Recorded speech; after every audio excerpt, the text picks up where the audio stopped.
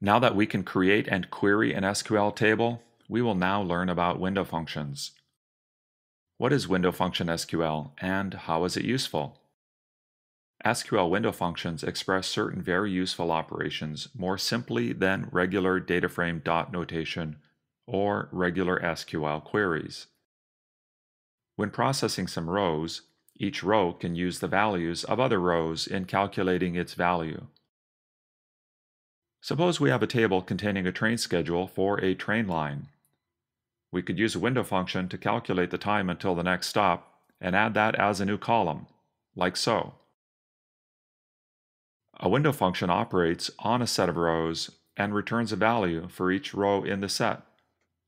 But now this value can depend on other rows in the set. The term window describes the set of rows on which the function operates. The value returned for each row can be a value from one of the rows in the window, or a value from a window function that uses values from the rows in the window to calculate its value. Let's simplify this example to demonstrate what this means. Here, a window function SQL query looked at the current row and the next row, adding a column, giving the value of the time column for the following row. Note that in the last row, the value of the new column is empty. That is because there is no following row. Let's look at some code for achieving this result. Now we will see how a window function in this query is able to access more than just the current row, using a specific example. Take a look at this query. This query puts each column on a separate line to make the one that uses a window function more clear.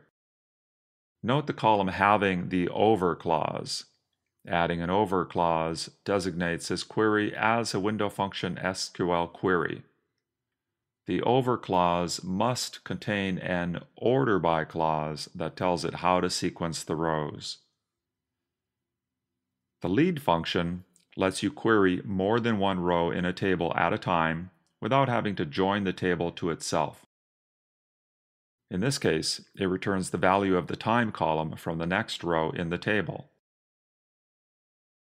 Notice how this query constrains the table to only look at rows where train ID equals 324.